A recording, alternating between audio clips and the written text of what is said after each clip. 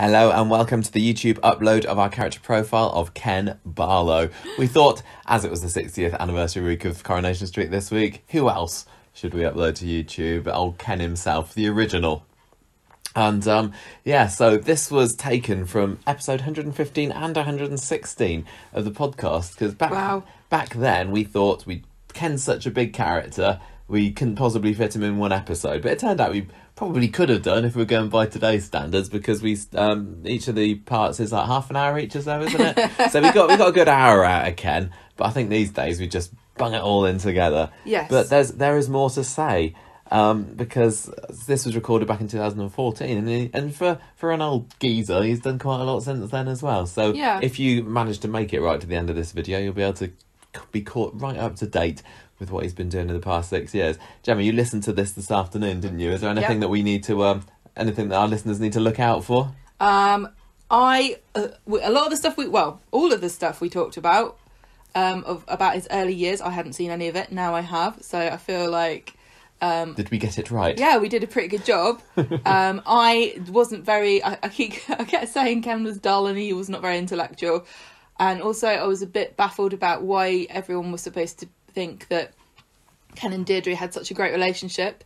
I definitely think you need to have watched about at the time 54 years worth of Coronation Street to get why they were such a good couple together. Do you get it now? Yeah, I get it now. Yeah.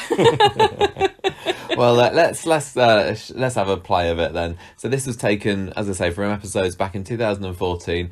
Here's what we said about Ken then, and we'll see you on the other side to get you bang right up to date. The time has come. There has been no big character that's shone this week that we haven't already done as a character profile, but the person we're choosing today has been in it this week, and it's about time that we did Ken Barlow. What? We've got, what episode are we on? 115 now. We still haven't, we've been putting off doing Ken all this time. He's back. So let's talk about him. But because it's Ken, and Ken is special, we're going to make this a two-parter character profile. He's been in it quite a bit, in fact. So we're going to Which one's Ken? The main one. He's the main one. He's the main one. Okay. Yeah, he's the main one. Coronation Street, in many ways, is the story of Ken and all his strange neighbours. But yeah, we're going to do a part one this week, and then part two probably next week, or it might be the week after if you want to do a classic character break. But we start off in a normal way. We'll do his vital statistics. Ken was born on the 9th of October 1939. So he's a Libra. See, that explains everything about his personality. Like you, his birthday is just a few days after you. His parents are Frank and Ida Barlow. He's got a brother, David Barlow, who we did a character profile of a couple of months ago. He was married 3 times. Not very many compared to some of the characters on the street now. He was married 4 times. Well, he got married to Deirdre twice, didn't he? So Valerie Tatlock in 1962, Janet Reed in 1973, and good old Deirdre in 1981, and then again in 2005. Children-wise, he's been a little promiscuous. He's got Lawrence Cunningham in 1961, Susan Barlow 1965, Peter Barlow 1965, they were twins, Tracy Barlow, adoptive I guess, but it still counts I suppose. 1986 she was born, and Daniel Osborne in 1995. And none of those children have the same surnames as any of his wives. No. Just for shame. Ken's been putting it about a bit over the years. He first appeared on the 9th of December 1960. Yeah, and he's been in over 4,100 episodes, which makes him the longest serving and the most featured character. He's the only character that's been over 4,000 episodes. Unbelievable. What a life Ken has had. But it could have been cut much short, because he was actually saved from the axe in 1964. The producer then wanted to get rid of a load of characters, including Ken, but the producer himself was given the boot before he got the chance. How different Coronation Street could have been without Ken. How different would his life have been if he hadn't been Ken Barlow? Who, William Roach? Yeah. Yeah, I don't know. I wonder what he'd do. Because I mean, he had been on the stage beforehand, so he could have just been a thesp on the stage. Maybe he'd be one of those people that you always see and stuff. And you're like, who's that guy? Maybe he would be like Patrick Stewart. Maybe he could have been. He could have been Jean-Luc Picard. I don't see why not. Jean-Luc Picard. No. Casting. So he was cast after Tony Warren saw him performing in the Granada television play Marking Time. I think you mean marking time. Not it's time for marking. That's just how I look at it as a teacher, I guess. Oh God, that sounds boring. He almost turned down the part though because he was doing so well in London. He agreed to take it. He was offered the role on a 13-episode 6-week contract, because originally Coronation Street was only commissioned for 13 episodes, but then obviously carried on for a little bit longer. And when he realised he was onto something big, he agreed to stay. And then the contracts basically just kept on coming and kept on extending. At the time when he was cast, he earned £10 per episode. Recently, 2010, apparently he got £3,000 per episode. Is that per episode that he was in, or just per episode of Coronation Street? I don't know how these things work. Whether they have like a yearly salary or what. I would have thought. Because I would have thought that that would be a stupid way of negotiating your salary, because it just means they don't want to write you in. Yeah, I mean the characters that are hardly ever in it maybe shouldn't be on a yearly salary, but I don't know how it works. But anyway, £3,000 an episode. It's not exactly Friends levels of wasn't that like £1 million an episode, $1 million an episode or something. But I mean, we're sensible in this country. We don't just throw money. Throw money away like that. That's ridiculous. Plus, it's Northern soap, so they're a bit thrifty, aren't they? He's not the highest paid person, I don't think. I think like Knox might be or something. It's not about how good you are, it's about how good your agent is. Yeah. So because Ken has had so many storylines and done so many things, we thought we might probably bore you to tears if we just ran down every single thing he did in the last 50 odd years. So we're going to do something a bit different just to be special, and we're going to organise Ken's character profile into categories. So this week we're going to talk about family and romance and children, and next week we're going to talk about personality, career, and other little odds and ends like that. And trivia. Ken trivia, exactly. So family then, he started off as living with his dad Frank, his mum Ida, and his brother David. Frank was very, very working class, and he didn't often see eye to eye with Ken. They kind of drifted apart over the early 60s, and after Frank won the pools, I think, or something, and he moved to Cheshire in 1964, they didn't really have anything to do with each other. Ken always had aspirations of getting out of the street, rising above his working class roots. How's that going for you, Ken? Yeah, exactly. How ironic. Ida was a bit closer to Ken, his mum, but sadly she was killed in a road accident in 1961. So makes it sound like a cat. Ida the cat. Or is it killed in a road accident? She was hit by a car, run over. Just like a cat. Just like a cat. Yeah. Okay. He got on alright with David, but he didn't really like the idea when David married into the Ogdens. He married Irma Ogden, but then he died in a car crash. Can I say that? Accident? Car crash in 1970. So he was kind of on his own after that. He started off as one of the 4 Barlows, but within the first 10 years of the programme, Mum killed off all his family. Was dead, brother was dead, Dad was off in Cheshire. So Ken had to then start looking for somebody to share his life with. Yeah, and like you said, he hasn't moved very far. I mean, he's the next house along, I think. He's still pompous intellectual, which is what his dad always accused him of being back then. Still fighting for what he believes in. He's a pillar of the community now, I would say. He's looked up to by everybody. Yeah, I think so. Even people that think he's a bit foolish, a bit kind of like Roy in a way, that he's kind of tolerated, yet at the same time they do genuinely... Yeah, I mean, back in the early days, he was a lot more of an outsider, and because everybody was really proper working class in the early days of Coronation Street, Ken was always different, but he's accepted a lot more now. I mean, Blanche would always kind of put him in his place a little bit, but yeah, he's one of the Corrie lot now, isn't he? So. Romance then, let's talk about that. Ken is well known for having lots of girlfriends over the year. Exactly. According to, I can't remember where I got this from, Wikipedia maybe, he's dated 27 women and married 4 times. And I've got a big long list of girlfriends here, and there's not 27 here, so I don't think it's all been mentioned. But on the list, he has been out with Susan Cunningham, Marion Lund, Valerie Tatlock, Jackie Marsh, Yvonne Chappell, Rita Littlewood, Norma Ford, Elaine Perkins, Janet Reid, Petty Barkin, Wendy Nightingale, Sally Robson, Deirdre Langton, Sonia Price, Wendy Crozier, Alma Sedgwick, Maggie Redmond, Denise Osborne, Sue Jeffers and Martha Frazier. Wow. And many, many more possibly. One of them was, I've got no idea which one it was Joanna Lumley. My God. Did you know that she'd been in it and gone out with Ken? There's some information Was for you. she playing Patsy? No, I don't know who she was, but I think it was before she was famous. She must have been a bit famous to be on television. Yeah. He always just wanted... That's how I can tell if you're famous. You're on telly. You're on telly, yeah, that's why we're not famous enough, No. yeah.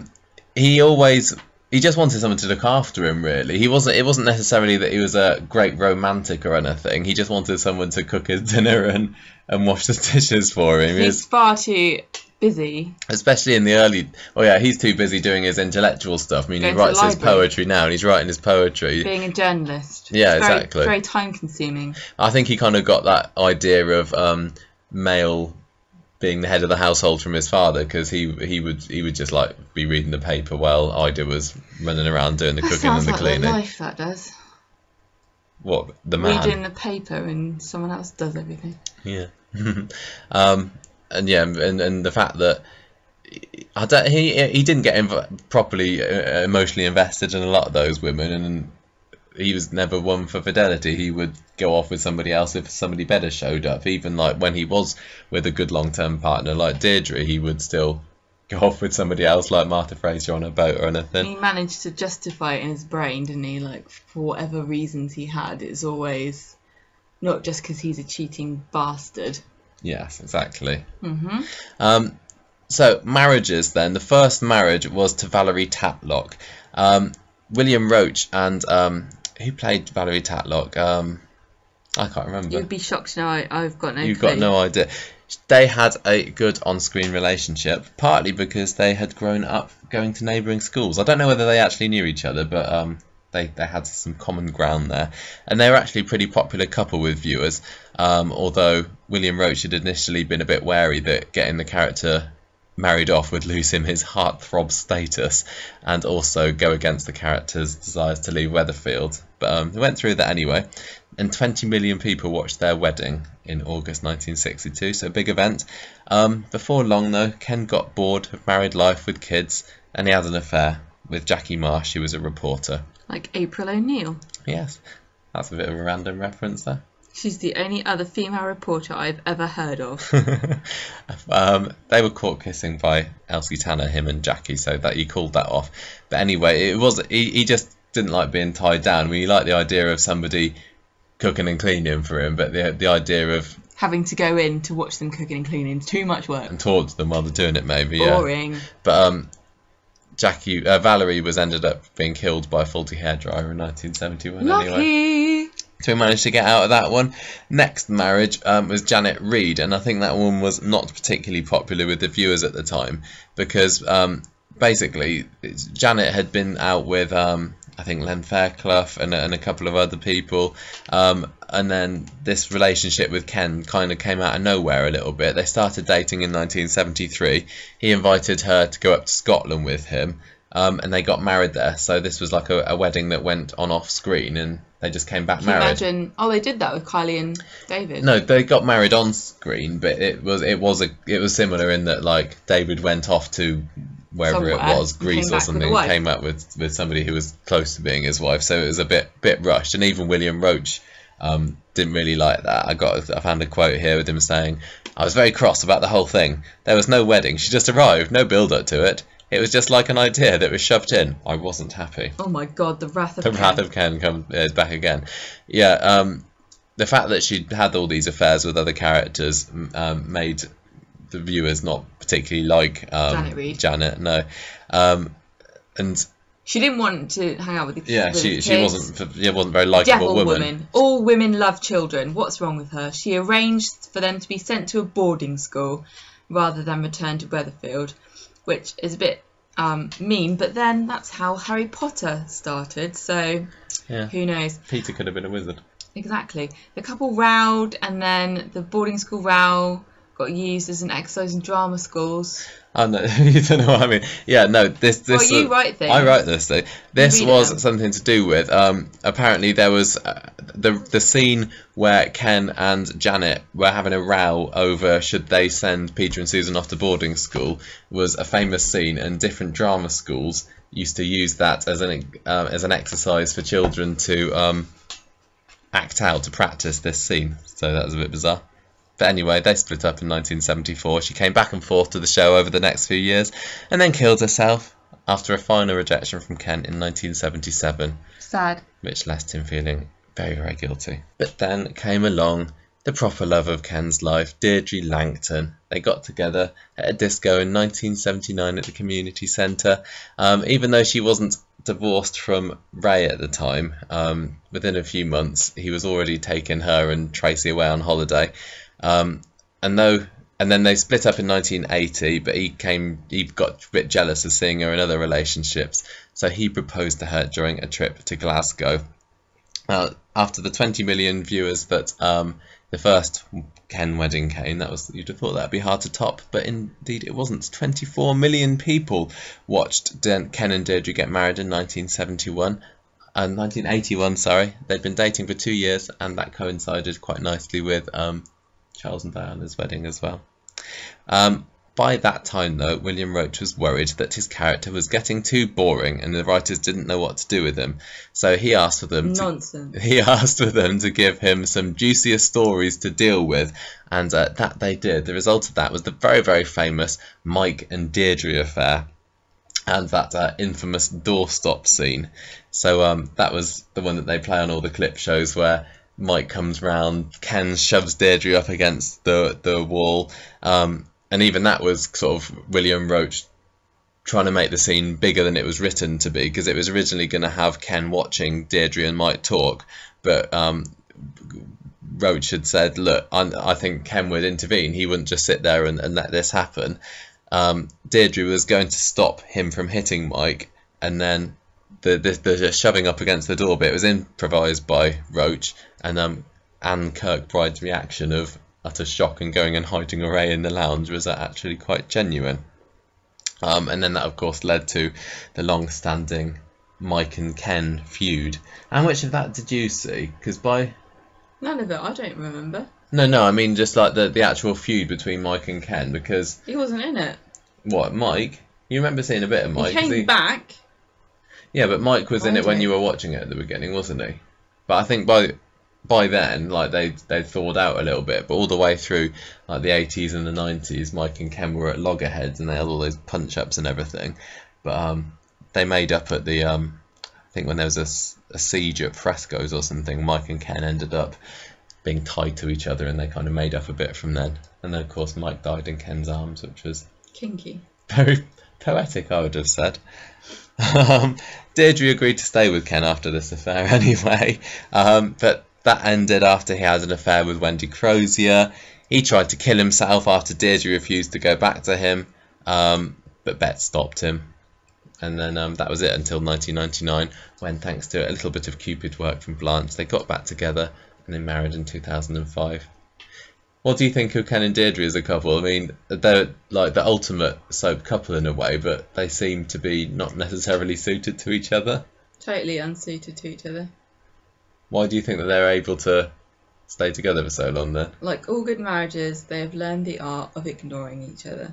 Tolerating each other? No, just ignoring each other. You don't ignore me. Oh, so you don't have a good marriage then, do we? Oh no. You have to build up to it. I think that she just ignores him and he ignores her. They get on with their they kind of get on with their own separate lives, don't they? Yeah, they do. They turn a blind eye to each other. They care for each other. Yeah. But yeah, I mean that this whole there's no romance there, but then that's just, I guess, what happens to a couple who've been together for most of their lives. It's like if you can compare Ken and Deirdre to like Jack and Vera or Stan and Hilda, for example, with those characters, I think you did see the romance a bit more, because like sometimes if it was, I mean, for all the the stuff that Jack said about Vera and how it was like she was his ball and chain, they did have the romantic scenes, didn't they? Like Jack and Vera's anniversaries or whatever, they would often have some little sweet scenes together. Or they also had a bit of a spark, didn't they? And they were equal footing, and they could give as good as they got. Whereas I think with Ken and Deirdre's relationship, I think Ken feels himself to be far superior to Deirdre. I don't know why Deirdre stays with him particularly. But I do think that in Ken's eyes they're not really equals, and I think he looks down on her quite a lot.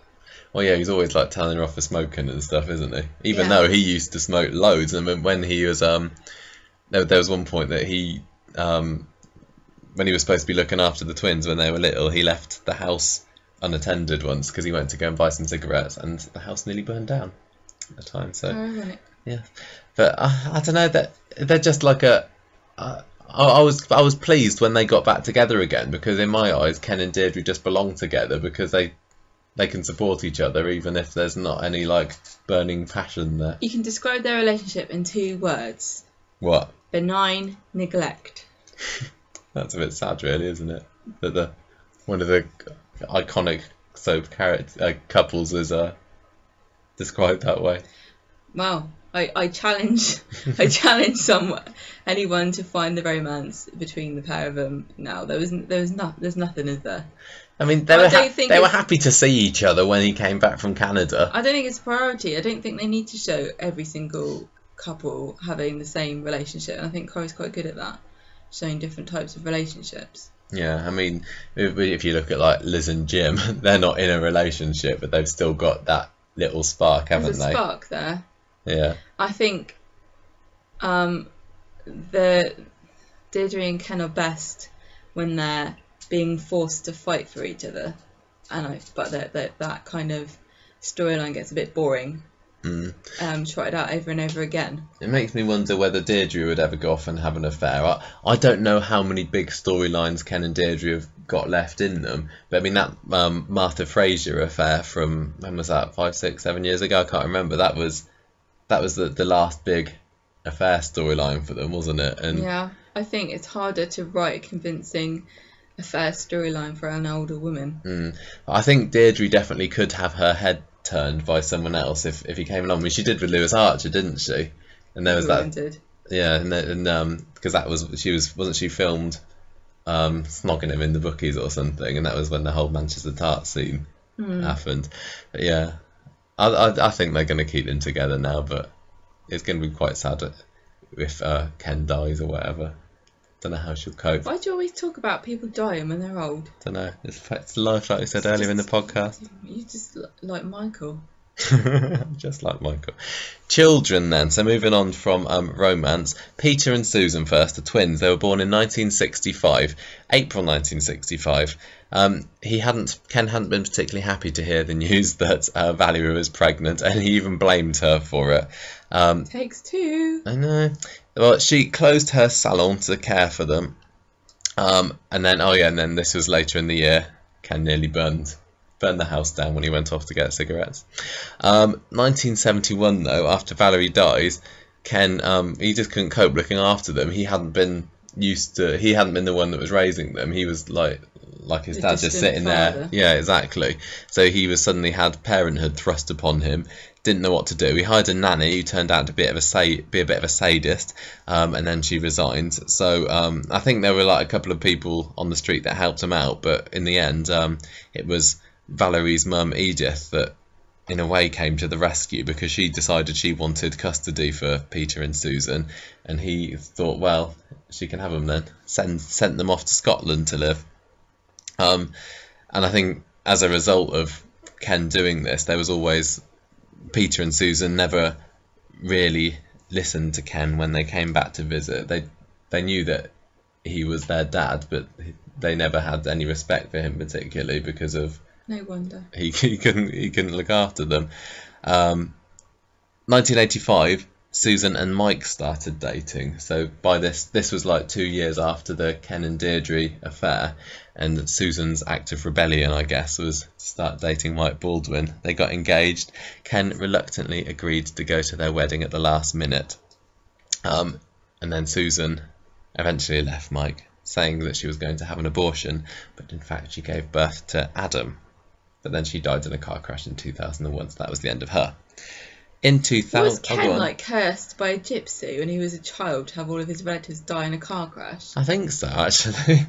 It's pretty sad, isn't it? Yeah, like 3 we're up to now. She keep a tally. That's quite a lot more than the average person, isn't it? Yeah, well, Ken has had quite a life. Yeah. I think we can agree that. In 2000, Peter came back to Coronation Street. I think it was like on the Millennium episode, or on, maybe it was on the 40th anniversary episode, I can't remember. But he came back to Coronation Street full time after joining the Navy. He'd become a much different person to Ken by then. And although Ken usually continues to support him, or he usually is like, with the prison, he's fighting for Peter. I think he like wants to make up for being a bad father when he was little, but Ken was against Peter's plan to open a bar with Leanne, for example, because he knew that would be detrimental to his health. Too much temptation As an alcoholic. Tracy. Now, there's probably some viewers that haven't been like long-term viewers or like hardcore fans of the show that don't even realise that Tracy's not Ken's daughter, because out of all of the children that Ken has, she seems to be one that's closest to him, don't you think? Really. Yeah, but she was adopted. I think Ken did kind of bring her up, because in 1986 Ken adopted her after reconciling with Deirdre after the whole Mike Baldwin thing. She's just been a bit of a constant disappointment to him, really, hasn't she? Yeah, but I guess it's a testament to his child-rearing abilities, because he's actually spent more time with her than any of his other actual children. Yet still, she's turned out to be evil and manipulative. Yeah, which he can see. I mean, Deirdre's always pretty blind to Tracy's faults. I mean, Deirdre knows, for example, that Tracy killed Charlie and it wasn't self-defense. But and Ken often has to try and convince Deirdre that Tracy's not always sort of sweetness and light, I guess.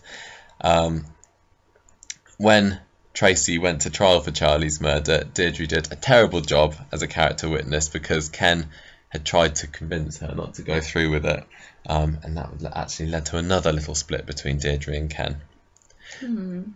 We've also got Daniel, 4th child, I've lost count already. Daniel, probably one of the least known children of Ken, but he was born in 1995 after a relationship between him and Denise Osborne, who was salon owner at the time, I think. Denise promptly ran away with another man, leaving 55-year-old Ken to look after the baby himself. Wait, see those years again, those golden years when he was 55. Sprightly chap. Well, he tried to like make amends for being a terrible parent to his other children by doting on Daniel. But then Denise came back, tried to get custody of him, and then they kind of lost touch. William Roach actually, this was another storyline that he disagreed with. He thought that Ken would have fought a bit harder to look after Daniel. And although scriptwriters actually apologised to him, it was too late to change the storyline. Do you think that they like tread on eggshells around William Roach? Probably a little bit. I wonder. I mean, if anyone's going to have impact or say on what goes on, he's going to be the one, isn't he? I think for the good of the show, I think they probably don't have any say in it at all, because I can't see how they would benefit. I wonder how. I mean, a lot of do they have an archivist anymore? I don't know, but I mean, the script writers and the producers and everything, they probably, I don't know, do they know Ken as well as Ken does himself? Maybe. But anyway, Daniel came back briefly in 2007 because Denise came back. She'd heard that Tracy had been sent to prison, so she phoned offering her sympathies because he was going through a rocky patch with Deirdre then because of the whole fallout of the trial. He went to stay with them. Daniel didn't particularly bond with this old man father. I mean, people to look at him, Ken was like this boy's granddad. Apparently he's now in touch with Daniel a bit more often, but he doesn't really talk about him, and it just seems to be a forgotten aspect of Ken's character. I mean, there's no pictures of him around the house or anything, is there, as far as I know? Why can't they bring him back as a hunk? Well, how old must he be now? 19. I think he's Ripe ripe for the isn't he? ripe for the hunking up. Yeah, Why not? maybe. Can you imagine Tracy around him? That'd be Why? quite funny, actually. She's a manny, shouldn't she? But her own. Oh, not related. Not related. Score. Oh, blimey, incest maybe. That would get them back in the papers. Age gap, incest. We're giving these away for free. I know. Come on. So finally, we have Lawrence, and this is Ken's oldest son, but the latest one to be revealed. He was played by William Roach's real-life son, Linus. In 2010, it was revealed that Ken had this extra secret son that he didn't know about, who was born to his first ever girlfriend, Susan Cunningham.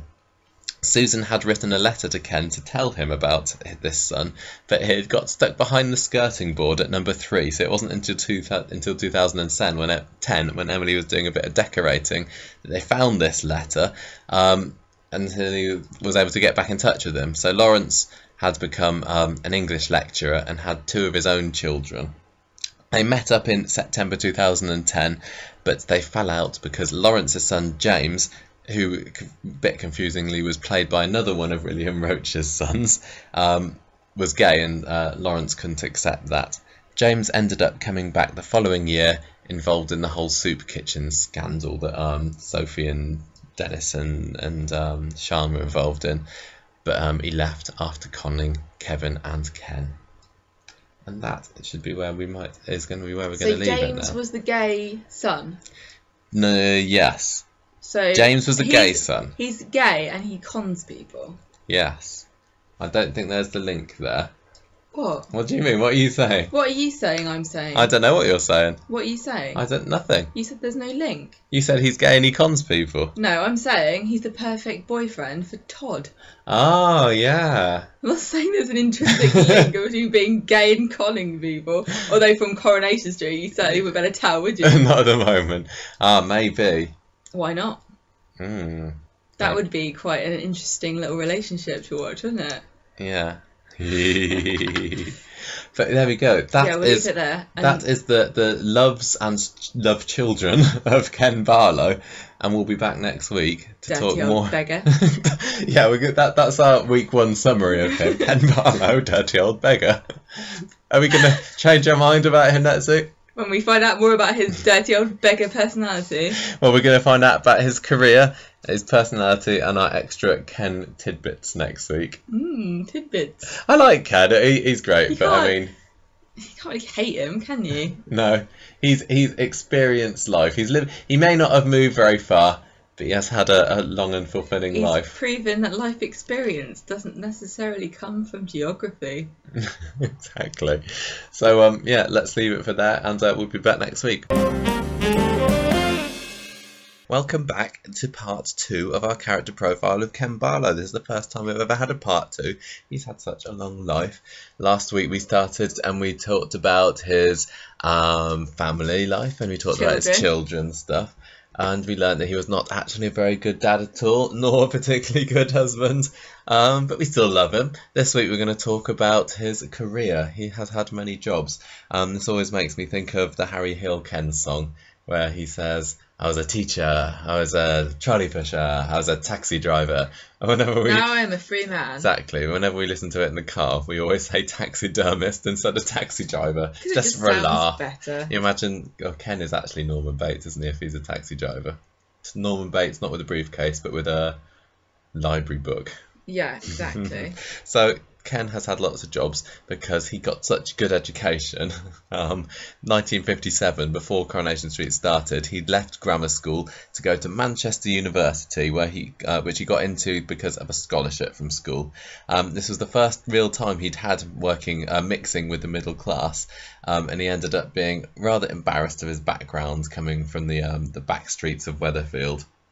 So in 1961, he graduated with a second-class honours in history and English. And he turned down a teaching position in Surrey to look after his dad when his mum died. And instead, he got a job as an assistant personnel officer at Amalgamated Steel. But he didn't stay there for long. He quit it pretty quickly, and he became a teacher at Bessie Street Well, School. anyone be teachers back in them days, didn't they? Yeah, well, Ken is a pretty clever bloke. So That- you've you got to be can't clever to be a teacher. Yeah, but that's not the only thing you got to be. What else you got to be? You got to have patience of a saint. You got to be able to work all the hours God sends. Not back in the 60s, you didn't. No, you just Different got to times be back then. like able to channel all of your rage into chain smoking in the Exactly. staff room. I think out of all his jobs, teaching is the one that I associate mostly with Ken. Although I think he was probably a journalist for I would even say longer. being a busybody journalist, probably. Do you reckon? He always makes me think like he was a journalist because he had a sense of moral outrage Yeah. rather than he wanted or he loved It's like English he or wanted to tell things like it was. I find that very irritating. Why did you become a journalist? Same I like reason? or- writing because that's all I can do. Right. What did he do next? 1962. He upset his neighbours by writing an article that appeared to criticise the working class in Survival magazine. That sounds awesome. First of all, what is this magazine? Right, that has commissions pieces about the working class and how awful they I are. don't know what Survival magazine. It sounds like some kind of like mountain trekking magazine Yeah, or something. like, But maybe it's just when like you- how to survive when you're faced with working class people. When you around trek up the Himalayas, take a moment to just realise about all those plebs who'll never get the chance because they're not rich enough to leave the country. Aren't they awful and No, it's dreadful? how to survive up north, If you're not a pleb. where it's grim. He then started to work on a novel about growing up on a northern back street, but it was sadly rejected. Some say he's still writing that novel today. It does come back later on. He It's conti- pretty much Coronation Street, isn't it? He carried on writing, even scripting events he'd seen on the street. So sort of all this argy-bargy between Ina Sharples and That's Elsie really Tanner hilarious. on that. He wrote it as scripts, but the TV company he submits to rejects them. So it's too gritty and northern. That's maybe that was like a remark on the fact that it took Tony Warren so long to be able to get Coronation Street commissioned. I don't doubt it. Mm. In 1964, he became the head of English at Granston Technical College, but he had to go to night school classes himself to swat up on the hardest subject matter. Yeah, because Bessie Street School is it's Primary, primary, isn't isn't it? It's not just infants. Yeah, it's primary as well. I couldn't be a secondary school teacher. Don't know the subject You knowledge enough. just have to like waffle. Yeah, basically. In I 1970. say that as someone who has a degree in waffling. In 1971, he got a teaching job in Jamaica, but unfortunately, Valerie, his wife, died on the night of their leaving party, God, so what he party didn't go. pooper. I know. He went Ruins back to his everything, college Valerie. job, but he later accepted deputy headship at Bessie Street, where he got friendly with Rita.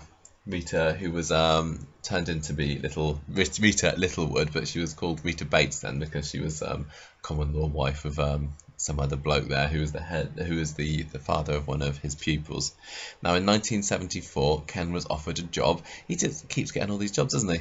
No, this is the job section, I suppose. That's why we're talking about it. You're crazy, Michael. I carefully put all the information into different sections a Yes, few so weeks he ago. was offered a job of Northern Executive Administrative Assistant at the Mark Britton Warehouse. Sounds posh. Why was he offered this? I don't know because You didn't take that information out, did you? no. This was a distribution centre on the other side of the street. Yeah. And Janet walks out on him and refuses to take the better paid position, but he ends up taking it anyway. Yeah. Typical Ken. I 1970 don't understand how you would get more money being an administrative assistant than you would do being a head teacher or being deputy head teacher. No, wasn't he the head of English? No, that he was. No, back then he was a deputy head at Better Street School. Oh, Keep up. it's so, too difficult. so many jobs that Ken's His had. CV is very spotty, isn't it? I know. 1975, he was made redundant and became a taxidermist. No, taxi driver, which he was actually surprisingly good at. I think he didn't have to think so much, didn't have to use his brain quite so much. Not that we're saying taxi drivers don't, but it was just like a switch off and drive. It's not an That's quite academic nice. career, is what we're trying to say, which Yes. I don't think anyone should be offended by. In 1976, he was a community development officer in the Coronation Street Community Centre. Wow. Maybe he can go back to working in the community I centre don't- with this new one that's I open. can actually see quite an interesting interesting storyline if he gets involved in it, because he'll butt heads with Yasmin, won't he? Because Yeah. they'll both want to be in charge of it, and he'll be like, I've already been in charge of a community centre. I think it would be Read my quite good to CV. give Ken something to do, actually, if he works at the community centre, because, I mean, he has retired now. He is quite old. I guess Is he? I bet Jasmine probably wouldn't want him to work. That's what I there mean. She because- would want to be the star of the show. She wouldn't want him to come and steal her thunder. No, I'm just saying because of him being so old and Doddery. Yeah, and it wouldn't attract the vibrant talk. clientele that she wants. He needs to. At least she's got like raven black hair. Yes, seems exactly. seems younger than she is. gets. Yeah. Right, so Ken then started an affair with married woman Wendy Nightingale, and the Santa Committee disapproves, which I didn't know you needed approval of a committee to have an affair, and she eventually goes back to her husband anyway. Yeah. Let's skip ahead to 1983. This is when he wrote an article about road safety for the Weatherfield Recorder before taking on the Agony Aunt column there. I'd love to write an Agony Aunt column. Would you? I think you'd be quite good at it, actually. I would be excellent at it. Well, I think you'd I know you just got to everything. be able to write whatever, It's haven't just you? common sense, isn't it? Yeah. He leaks council information about youth clubs not being used in the paper, Used to the paper. right? He and was saying that the youth clubs aren't used these days. What were you going to do about it? and then he gets sacked after refusing to hide things from the community. Yeah. Because that's all journalists do, isn't it? Yeah. He buys a 33% share in the company using the redundancy money and his and Deirdre's savings, but the job doesn't live up to what he wanted it to be. He also, in that position, had to write an article praising the graffiti club, which was the building where the medical centre is now. If Mike Baldwin ran it, it was like a nightclub kind of thing, and he wasn't particularly happy because of the whole, Mike, Hating Ken, Mike Deirdre Baldwin. thing. But it was one turned out. Well, it was one of the major advertisers of the paper, so he didn't have any What? choice. So, I don't. What do you mean that journalists? Where's the journalistic integrity? Newspapers have to write positive things about stuff just because they advertise. I can't believe it. Shocking for you, I know. In 1987, he wrote an article criticising independent councillors. The local Labour Party invited him to stand against Alf Roberts, who was Deirdre's employer at the time, Yeah, in the the council elections. But the newspaper asks him to stand down, and so Deirdre takes his place and beats Alf. Hooray. 1988, he bought the rest of the Weatherfield Recorder for £20,000. A princely sum. Yes, he started printing council business there, though, because Wendy Flamin Crozier, as she's known in the Corrie fans community. Wendy Piggin Crozier. Exactly. She had been leaking information to him. So Wendy was later Well, sacked. this is to compete with the Weatherfield Gazette. Yeah. So Wendy was sacked, and Ken offered her a job at the Recorder, which then led to a very famous Yeah, what affair. kind of job was it he offered her, hey? Aye. In 1990, he sells off the Recorder to the editor of the Gazette to pay the mortgage when Deirdre leaves him. Then he gets sacked and gets replaced by Wendy. So he goes and gets a job at Weatherfield Comprehensive. Yeah. In 1997, he had a secret affair with Sue Jeffers, who was the head teacher there. She was trying to protect him from redundancy because she was having to get rid of a load of the teachers. Sue resigned, though, when she was found out, and Cater was later made redundant anyway. Ken was made redundant. He then went on one of my favourite jobs for Ken Barlow, which was an escort. Alec Gilroy at the time was running Golden Years Escort Agency, and everyone thought it was hilarious, and it was Ken was being a bit like a high-class prostitute or something. But he was Like, just... what's his face? Who? Lewis. Yeah. It was kind of the same thing, I think, but Ken didn't sleep with them or anything. And he didn't would just defraud them. No, exactly. He was just taking rich old ladies out to dinner, including one of them who died during the meal, and that kind of put Ken off of it. So Well, he that also was the end gets of that assaulted job. by a jealous husband too. Yes. 1998, he worked at the cabin for a bit, and in 1999, by which time he was back with Deirdre, he became a trolley pusher at Fresh Goes, because again, like the taxi driving job, it wasn't a particularly academic one, and he just got to get outside of it. I think Weatherfield is like a communist paradise where everybody just earns the same amount of money for any job, because it seems like you can go from being a head teacher to being a trolley pusher, and there's absolutely no difference in your standard of living. Well, I think Ken must have reached retirement age by then anyway, so he was just doing it What, to... pocket money? Yeah, exactly. If I had the choice of earning pocket money, I'd rather be a head teacher to Get more cash. It's a bit stressful job, isn't it? Not if you don't care about it. He wrote a book in 2000 on the history of Weatherfield called Weatherfield Yesterday, and he discovered that Fred Elliot, the grandfather of Fred Elliot, was hanged in Rosamond Street for murder. What an excellent fact. Yeah, fact. 2002, he became a supply teacher for Weatherfield Comp, which then becomes a permanent position when he reports colleague Charlie Ramsden for drinking on the job. What teacher hasn't?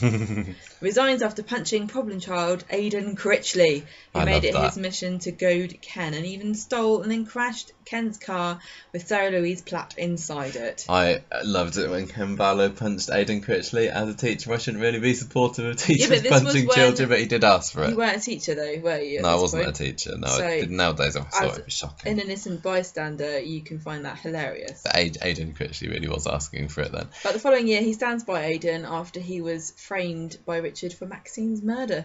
Yeah, so he let bygones be bygones there, really. In 2008, he came out of retirement again to help out at Roy's roles when Roy went to visit Hayley in Africa, and he also attended a university reunion, but was embarrassed that he had never had the successful career he dreamt of. Oh, he said he had a long CV with lots of different jobs on, but all of his mates had gone on to be bigger, better things, really. So he decided he's going to restart his book, that book that he started 50 years ago. He found it again, but then he realised he was neglecting Deirdre. Well, Deirdre made it very clear that she was being neglected, so he burnt it. And it was... Can I burn your laptop because you're neglecting me? No, you wouldn't be able to do the podcast then. I know, but you spend all your time working. I know, it's hard being a teacher. And 2012, because he just couldn't leave that school bug, he became a governor at Bessie Street School. I didn't realise they let people in who punch children. It's fine, it's fine. Whatever. Governors don't do anything anyway. It was Brian that gave him that job, wasn't he? Because he was trying to... Was he trying to get rid of Wendy... He was trying to get a majority on the Papadopoulos council. there or something, and he knew that Ken would do a good job. So whether or not you punch children, it's fine. Yeah, he had a run-in with Wendy Crozier again because they brought her back for a little stint a couple of years ago. How comedic. Yeah, so that is all Ken's job. So you see him more as a journalist and I see him more as a teacher.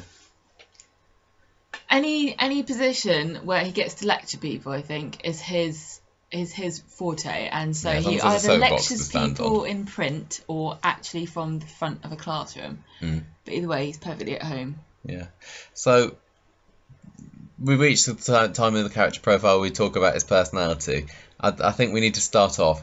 Is he or is he not boring? Because I think if you were to ask most people what's Ken's overriding personality trait, you'd get a lot of people saying boring.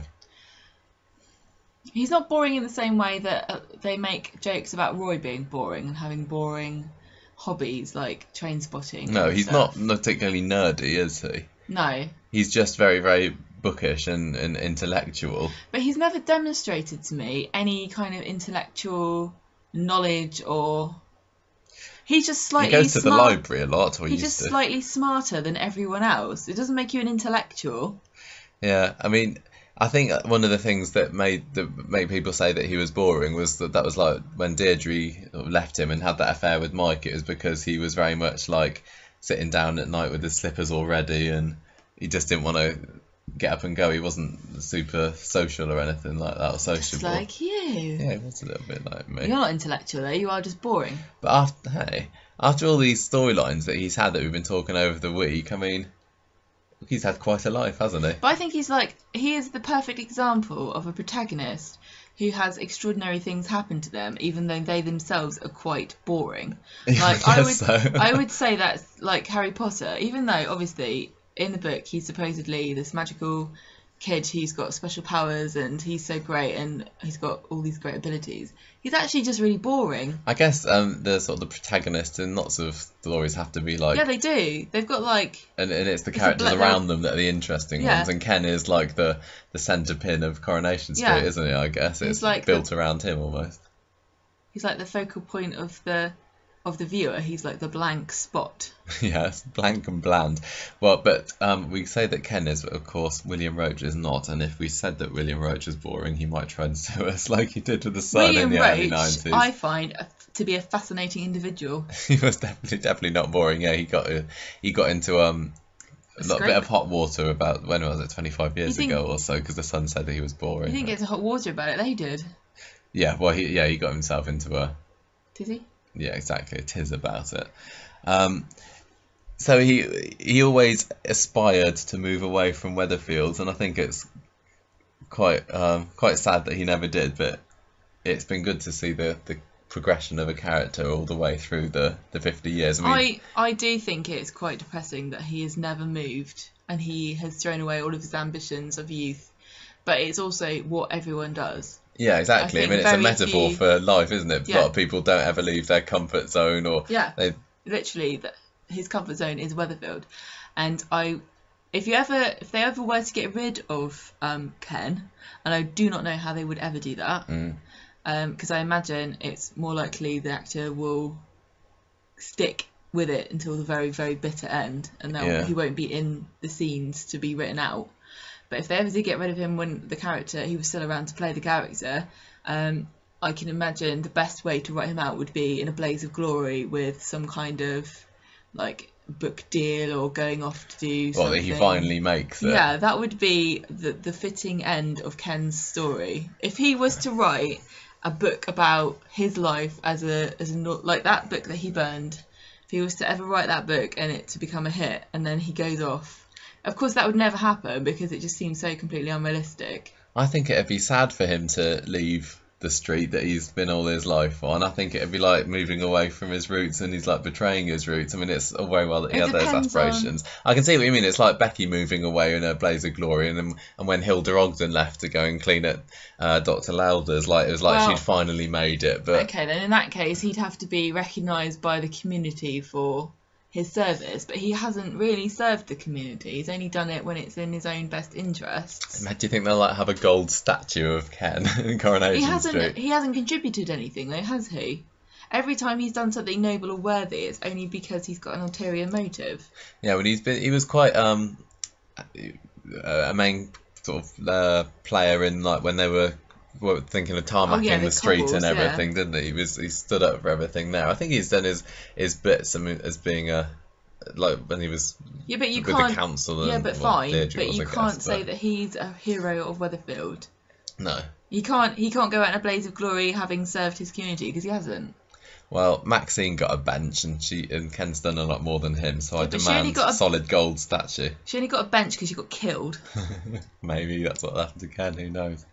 I just think it just seems sad on the face of it if you say here's a man who thinks he's above everybody else and he wants to escape and he wants to be recognised for his intelligence, and then he just dies a door away from where he lived his whole life, having achieved nothing.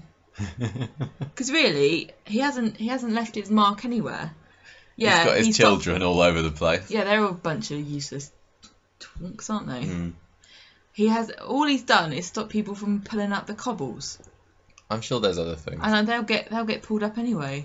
He's helped children to learn, and then what better gift to the world can you give than that? No one cares about that, though, do they? See, because when he was younger, he was a bit more fiery because he was militant, and he was in jail for doing an anti-Vietnam War demonstration, which they got banned, and he's a lefty liberal kind of guy, but he's lost all that vim and vigour, hasn't he? Yeah, I guess so. He's not like Uncle Albert fuddy-duddy, but I mean he's happy to sort of go around in his sort of kimono and slippers and Well, he said he called the other people on the street lazy-minded, politically ignorant, starved of a real culture and prejudice against any advance in human insight and scientific progress. I think that was the thing that Survivor magazine. But the thing is, the only two endings. If you're gonna make Ken's life into a story, the only two acceptable endings are he either leaves the street, having written a book, or he accepts his position as one of the people. Yeah. But his story arc hasn't led him to that at all. He still thinks he's better than everybody else. He even thinks he's better than Deirdre, and she's his life partner. Yeah, he is very snobbish. I can't. It just isn't a natural kind of progression of people to get less snobby and more inclusive the older they get. Once you're a crookedy old man, that's it. I think I wouldn't really like to know him in real life. I think if you knew Ken in real life, you're like, oh, you knew Ken. He's funny to watch because of how kind of snobbish and moralistic and everything is. But he's pompous. Yeah, he is pompous. He's probably not really a very nice person. I don't know how Deirdre puts up with him most of the time. But no, I don't know either. Stockholm syndrome. So just to round off Ken, then we got a few other little bits that we haven't really fit into everything else. Here's a fact about Tracy. Not only is he her adoptive father, he's also her godfather. Wow. Bit of trivia as for you in there. the mafia? Yeah. He's also godfather to Jack Duckworth. Strange, because Jack had to be christened in order to be Billy and Becky Mallett's godfather. Oh, I didn't know you had to be christened to be godparent. Yeah, I think so. Well, you did back Really? then anyway, and that was only like 15 years ago or so. Awards. Ken's won, or with William Roach. William Roach as well. He never wins like awards being part of the main storylines anymore because he's never in a main storyline, is he? I think he's won Lifetime Achievement Awards. Or no, in 1999 he got the Lifetime Achievements Award, and that's quite funny really because 15 years later he's still going strong. I know, they tried to hint and he just wouldn't take it. Yeah, well done, William. That's it. You can finish now. And also, in the Pie Colour Television Awards back in 1983, that love triangle won an award as well for best storyline or something. What else have we got? Here's a fact: until 1972, Ken was credited as Kenneth Barlow on all the credits. The last person who called him Kenneth was probably Blanche. Yeah, or Jim. Yeah, What about you, Kenneth? And he was also in those weird online spin-offs, Ken and Deirdre's Bedtime Stories, which were online in 2011. Yeah, we watched a few of them, didn't we? Oh, I think I did. They weren't that brilliant.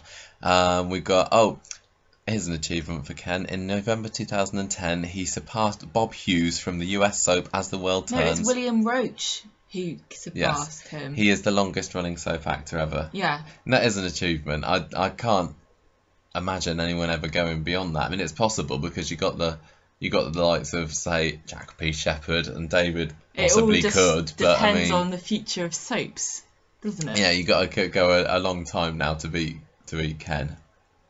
So yeah, it's pretty good achievement, isn't it? I don't think I'm going to bother. I think I'm already too old.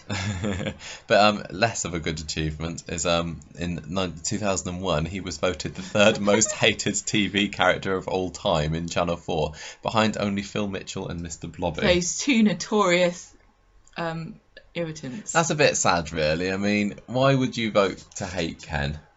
He's all right. He's funny. I think he's quite funny to watch. Like you said, he's a bit snobby But to say that he's the worst one, I think it's just like ganging up on somebody that's popular. I think people like the Ken and Deirdre scenes. That's what we like in Britain, isn't it? We like to... Anyone's popular, we like to drag them down and criticise them. Yeah. I am personally fed up with people criticising me for being the best podcaster of 2014. I know, that's all the stuff we have to put up with. I know, all the hatred. Yeah. But I just don't think that... I mean, I don't think there's many people that would say Ken was their favourite character. No. But I think probably that was back in a time when people must have been anti-Corrie for some reason or something. I find it really interesting to get a load of TV people, get a load of like pictures of people in Coronation Street and see how many people can tell you what their names are. Yeah. And see whether he is the most recognised character. He must be one of the most recognised soap characters, yeah. Surely. 2004, he was voted second in another poll of characters that people would most like to see retire as well. So people really do want to get rid of him, but I think he's fine as he is. You put him second after Den Watts. Yeah, Den Watts from EastEnders, because I think that had been when... Who was it that played Dirty Den? It was when he came back for a little bit, back from the dead, and then the actor was involved in some kind of scandal. The character I would most like to see retired is Simon Cowell. He's not a character, he's real. I think he is. So, it's a shame. I think Ken should just stay in it. People like the stuff with him and Deirdre. There's no reason to get rid of him. No, exactly not. William Roach said, "When people ask me why I've played the same role for 50 years, I try to explain that I haven't. Because like all human beings, and thanks to clever scriptwriters, Ken's evolved. He's been married 3 times, had 24 girlfriends, and is head of a totally dysfunctional family. He has a son who's an alcoholic bigamist and a daughter who's a convicted murderer. How many actors get the chance to perform scenes with meaty content like that? I'm not even thinking about retiring. It isn't an option, and I don't want to even consider it. I love the street, and while they want me, and while I can do it, I want to carry on. I don't care if I'm 120, I'll still be there. And in many ways, his attitude to his job is much like the Queen's. Yeah, keep on die going. on the throne. Exactly. And that's what we Brits do. Die on the throne. Hopefully not the metaphorical one. So there we go. I think we've said everything that there's possible to say about Ken now. What have we missed? Probably loads. Probably loads, but I think 2 character profiles worth is certainly enough to get an understanding of what the character is like. I'd like people to write in and tell me what their fantasy end for Ken would be. How should Ken be written How out? should Ken's story finish? Because death or glory? Death or glory? No, there must be other people. People must be able to think of other things. There must be other things. There must be some cool things that I haven't thought of that they could. I don't imagine for one. I think it's going to be when Ken goes. There's going to be a massive on-screen funeral and everyone's going to cry and stuff. But I don't imagine that his final storyline will be anything but a hastily written.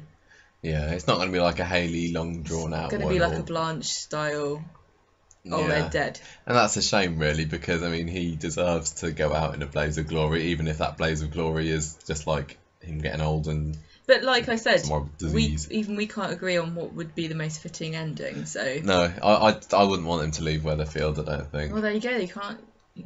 So basically, you just want William Roach to live forever. Yeah. Because you can't think of. I mean, I really liked how they wrote out Mike Baldwin when he died in Ken's arms. That was very dramatic. Yeah, and because of the rivalry between them, and if Mike had still been alive, then it could have been Ken dying in his arms. I don't think I could have coped with seeing Ken die miserable and confused. No. Like, that was a very sad ending, and it didn't really affect me because I didn't really know the character that well. Who, Mike? Yeah. Whereas, obviously, everyone knows Ken, and I think, although everyone was sad about Hayley dying of cancer because everyone liked her, I think it would be way tougher to watch Ken go through that, because it's like, and what Deirdre would have to go through almost, as well, because he's been on everyone's television for 50 years. Yeah, he's the TV character that everybody knows, and whether or not you like him, he's been around almost since the beginning of television. He is kind of like an unsung hero of British culture, really, because everybody has all these iconic people, you know, like Doctor Who, or like television icons like Jerry Halliwell wearing the Union flag dress and Ken Barlow doesn't really get the recognition that he deserves. He's just been there quietly the whole time, getting on with it. Yeah, kind of like Prince Philip. But he gets recognition, doesn't he? Kind of. What, Prince Philip? Well, he just trails along behind the Queen holding a handbag, doesn't he? Well, I think that Ken should have another Lifetime Achievement Award. Really? Yeah. Should we give him one? Yeah. I'd love him to have a final big storyline that could get him some proper awards at the soap shows, because I mean they didn't have big soap awards properly when he had his big storyline. He's watching all these whippersnappers coming in, taking all the glory. I'm the best actor. Look at me, Peter. Yeah, exactly. And it's been proven by Hayley and Roy's storylines that older characters are more than capable of winning the public's vote when it comes to things like this. Yeah, definitely. But we don't want him to win the award for either him or Deirdre croaking.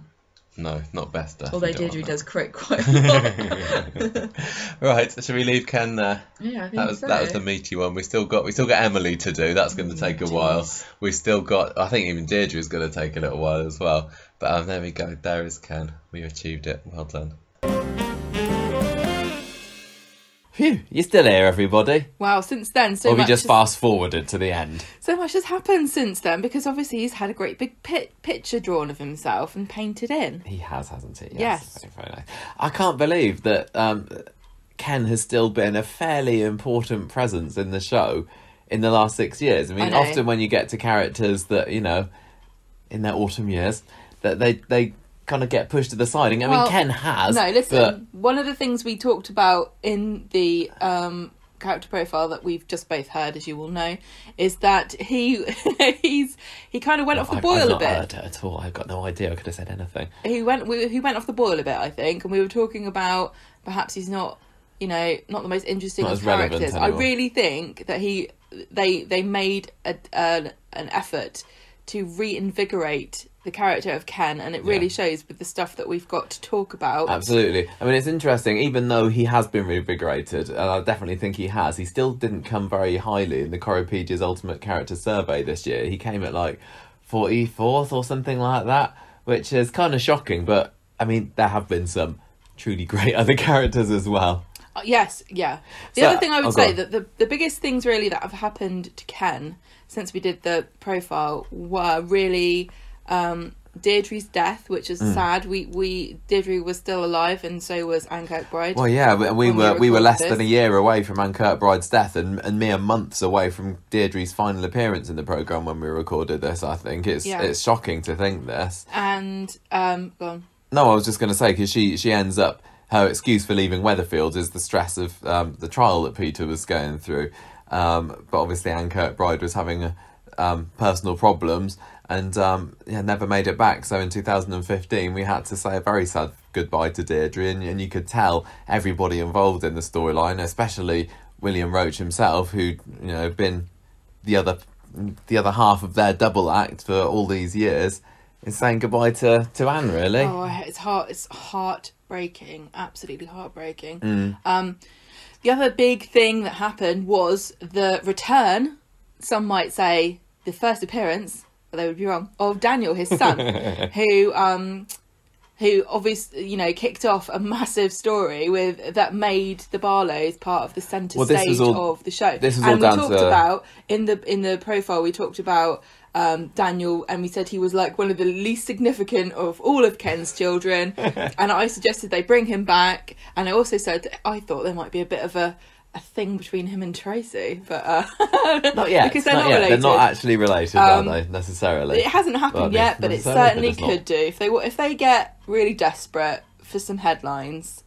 Yeah, I mean, what's the next natural progression from sex worker following the death of your pagan wife? Adopted half-sister or something. Well, this was all down to Kate Oates' time as producer on Coronation Street, wasn't it? Because when she came in, one of her manifestos, if you like, was to breathe new life into the Barlow family, and she did a bloody good job. She did with flying colours, because she brought back Daniel, 10 out of 10. played by Rob Mallard, new casting. Perhaps one of the most significant new casts. Absolutely, in the past decade.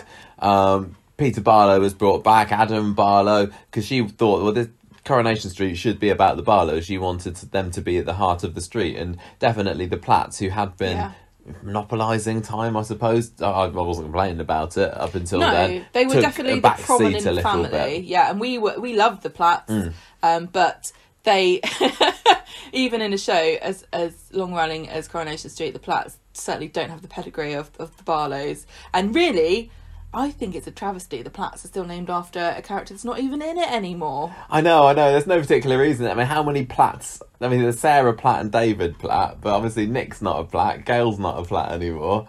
Well, Audrey's not a Platt, but they're all bundled in together, aren't they? I suppose Shona is a Platt. What was Gail's original surname? I can't Potter. remember. That's it. They should be the Potter clan. Anyway, we're not talking about that. Well, in 2017, that was when Ken persuaded Sinead to abort her child that she becoming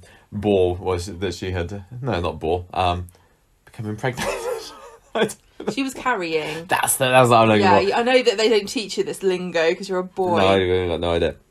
With Daniel. And she'd only just been started going out with him, and Ken thought that this was not such a good idea. But I think he lived to regret that decision for numerous reasons. Of course. First of which, it caused him to be pushed down the stairs in one of my favourite storylines of 2017. Of course, who could forget Who Killed Ken? As we constantly referred to it accidentally on the podcast. I don't care. It's cool. It's the Who Killed Ken story, and it's going to stay that way. He got pushed down the stairs, and this was fantastic. The Who Done It was masterfully... Sounds like you just said Hugh Done It. Hugh Done It. Hugh, I don't know who Hugh is. It wasn't him. Masterfully plotted and weaved together for the spring-summer 2017, and all of the Barlows were suspects, along with a few others like Pat Phelan. And I absolutely loved that. And having Ken, the number one guy on Coronation Street, at the heart of this not murder mystery was a genius idea. Yes. And it just went to show, as has a lot of the other stories that he's been involved in since then, that he's still got it when it comes to the old acting Yes, malarkey. yeah, definitely. So let's just recap briefly all of the things that Ken has done. Well, we've kind of done it already. No, we I haven't. just that So we in missed out Nessa 2014, Warner, but who's... Michael, in 2014, Deirdre leaves him because of the stress of Peter's trial. And then 2015, we get the sad news, Deirdre has died. But he blames Tracy for stopping Deirdre from coming back because she was ashamed of what Tracy got up to, and I can't remember what it was. Murdering? Can't remember. And he dates... No, she'd been having it off with... having an affair with somebody. Who'd she been having it off with? Don't know. Someone. When it's not about Tracy, stop asking questions. Then also that year, he dates Nessa Warner, and that is the sister of Kathy. It's Tony, I think. Tony, what's it? Huh? Tony Jason's dad. What? Tony, that's who Tracy had been knocking off Oh, with. no, we're not talking about that now. We're talking about Nessa. You Yeah. made it sound like Nessa was Tony's sister. No, Nessa was Kathy's sister, wasn't she? That's what I just said. That was a strange pairing, and I think at the time people were like, hang on a minute, Ken's not going to be moving on quite so quickly with a character that... They really, really floundered with Ken for a little bit, trying to get him going out with people. I didn't think I hated Nessa quite as much as I the didn't general mind her. fandom did. I kind of liked her. Yeah. And when I think Nessa, the thing that comes to my mind straight away is her trying to snap a bit of turkey on Christmas Day 2015. I don't remember much else about her at all, apart from Ken tried to get her to be vegetarian and then she had sneaky turkey times. Coronation Street can't have a character who's vegetarian without other characters trying to eat meat in secret around them. What is that about? They had it with Beth and Kirk Yeah, as well a exactly. few That's what I'm years thinking ago, of. didn't they? Then, 2016, he has a stroke during an argument with Peter, and That was brilliant because we didn't know that was coming, did we? No, That was something, one of very Kate secret. Oates's patented twists, and Secret twists. unannounced secret twists. And at the end of the episode, this is not long after Peter had come back and he was in an argument with Ken and then collapses in the hall. And I remember watching it with you going, oh my gosh, Ken's had a stroke, what's going on? And so he stood there and to kind of, pull his stroke face through a bit. And I thought he did such a great job with that. And this is what caused Daniel to come back. He was there reading poetry by his bedside or something, wasn't he? yeah, I think he was mad at everybody, and so only Daniel could see him. And Yes. this is when Adam came back the same year. Then 2017, this is when he starts getting up to no good. He persuades Sinead to abort her baby because this is when Daniel was going off to do his university business, and Ken said she was going to hold him back. And then he gets pushed down the stairs. We didn't know who it was by, but it turned out to be Daniel. But every single one of the Barlows was a suspect. He eventually forgives Daniel. It was all fine in the end. Well, he kind of said to everybody, look, everybody in this family is a It could screw have been up. any of you. You've all done something. You've been a bigamist. You killed Charlie Stubbs. The list goes on. And they're all like, I think yeah. Daniel can be forgiven for a bit of a push down the stairs and It a was- bash on the I noggin was- with a big book. I was owed a push down the stairs, says Ken. And It's good enough for Gail. Good enough for me. yeah, if she gets to be pushed down the stairs by her son, I want to be pushed down the stairs by my son. We also find out that year, we have a bit of a retcon, don't we, when it turns out that Billy, lovely saintly Billy, the vicar, was Newly Archdeacon Billy.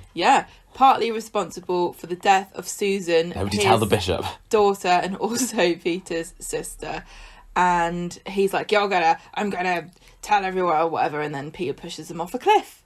Because Peter's He like, doesn't push him off a I cliff. want to push somebody. Doesn't push Billy off a cliff. He just locks him up in his boot and drives near a cliff and makes him think he's going to push him off the cliff. That cliff wobble was down to Billy's lack of balance and nothing more. I think he'd been on the communion wine. But this Yeah. is after this. Billy's like, well, I think I'm going to tell everybody about this. And Ken comes... I remember him coming to his hospital bedside Yes. looking like the Godfather, He didn't did. he? And he did this big speech about protect the family. Shut your mouth, vicar. Yeah, it was great. Another Brilliant, brilliant yeah. scene that showed that Ken has bet- definitely still got it. I bet William Roach didn't think that he would be doing a keep your mouth shut for the good of the family speech to somebody, but He's he did. so He did it good. really well. So He good. was so scary. Yeah. It was really scary. So tell us what happened in 2018. Oh, okay, then Sinead confides in Ken when she finds out that she's got cervical cancer. So Ken agrees to keep this a secret, but eventually Sinead decides, No. rather than... Yeah. Oh, So sorry. it's rather than taking treatment for it, as would be the medically recommended rather route, than taking medical advice. she decides to forego that because she's pregnant. No, is she pregnant this time? Yeah, she's carrying... Is she? I don't remember, actually. Yeah, she must have been pregnant at this time, so that's why she doesn't take the treatment, because she doesn't want to harm the baby. So she has a kale smoothie fix and think that's going to fix her. But no, and she eventually collapses. So Ken says to Daniel, "Look, I've got a bit of a secret that I need to tell you." And they had that episode that was like a five-hander or something, with all the Barlows, and that got awards or nominations or something. So that was pretty good, and I think it had one of Ken's, starting to become commonplace monologues over images of cast doing tragic, dramatic things. But when Daniel found out about all of this and Ken keeping him a secret and everything, he decided to cut him out of his life for a little bit at least. Yes. Carry on, I did all I was going to find in 2019 he started dating Claudia, which this was was another a fantastic move. I think that this was probably long enough. I mean, look, there's no replacing Deirdre, is there? Let's just all agree that. But there was also a bit which we haven't said about here, that he was possibly going to be going out with Audrey for a bit, wasn't there? She started cutting his hair or something. I remember there being a scene. Well, after 60 years of him living there, he's like, I might as well go up the road here. And they started. Oh, wasn't there was flirting. There was something with a book, wasn't there? Ken trying to get Audrey to read Anna Karenina or something, and she's like, haha, yeah, brilliant, and she didn't bother reading it. No, but I'm sure Deirdre wouldn't have either, to be fair. No, I don't think many people really want to read it. Yeah, so Claudia is Ken's like third, bit of skirt after Deirdre, basically. But this is the one that lasted the longest. And it sadly didn't last long, did it? Because after celebrating his 80th birthday in the Rovers in 2019, at the end of 2019, and then Sinead killing the mood a little bit by announcing she's only got weeks to live, Ken decides, I've had enough of this. 10,000th episode, I'm out of here, off to Stillwater's retirement home with my dear Claudia, where he gets into more adventures. I just love how Ken has he's had more stories than half the younger cast in the last 5 years, hasn't he? Good. Yeah, it's good. So yeah, he goes to Stillwater's with Claudia, and also Norris and Frida were there, so that was a nice little reunion earlier this year. Where he got into a battle with this bloke called Charles, who was the head of the Residence Society, I think. The Residence Committee, and he was making up rules and charging people fines. He was taking money off people and scribbling it away somewhere. It really was corruption, I tell you. Ken didn't care about this corruption until he was charged money for Eccles doing a piddle on the floor. Oh yes, yeah. Poor Eccles. Suddenly he unveiled. I just remembered. Eccles died this year. Eccles the biggest death of the year? I don't know. Maybe we'll have to see if anything happens on the anniversary, which episode tomorrow, which we still haven't watched. Although by the time we upload this, and it will have been on. Eccles. This is one of the reasons why Ken decided to move back to the street. I think because Eccles died under Emma's care earlier this year, didn't she? Oh, Emma's got Emma had to take her to the vet to get her foot down, and Ken missed saying goodbye to his dear dog, who'd been bequeathed to him by Blanche, 10 years or so ago. The thing and is... he's like, this place isn't for me. Even though it kind of was, because it was a bunch of poshos reading books all day, and I thought he loved it. He got to do fencing, he got to do fancy art. So what you're saying is, Ken, when Eccles died and Ken wasn't there, he said, you know what? There's loads of people I'd love to watch die. I better get back to Corrie because they're not going to... otherwise they'll die and I'm not there and I won't get to see it and gloat over their I would think that if you hang around a retirement home in 2020 for long enough, you'll probably see quite a few people die. But they're not main characters. Exactly, so that's what I'm saying. Let's get back to Norris the street. looks too sprightly. He is, and Frida's a blimmin' spring chicken. He ends up leaving Norris in charge of the committee in some strange loophole that means if you get voted chair of the head of the committee or whatever, you can get to actually give that position to whoever you want. He screwed over Claudia because thought she was going to get nominated, and he was like, I wish that Claudia hadn't stayed. She needs to come back. I'd love that. She wanted to live somewhere that has wood panelling, and I completely understand because I would love that as well. And that's kind of all that Ken's done this year, hasn't he? Because he had a bit of a COVID-related time away from the cobbles. Many of the for a older good 6 characters have months. not had a great 2020 because they couldn't actually. No, I'm be not in sure the they've show. made their minimum episode count for the year. Still get paid. But he's back now, and he's fighting against Ray alongside Roy and Brian and Kathy and that lot to save the cobbles more time.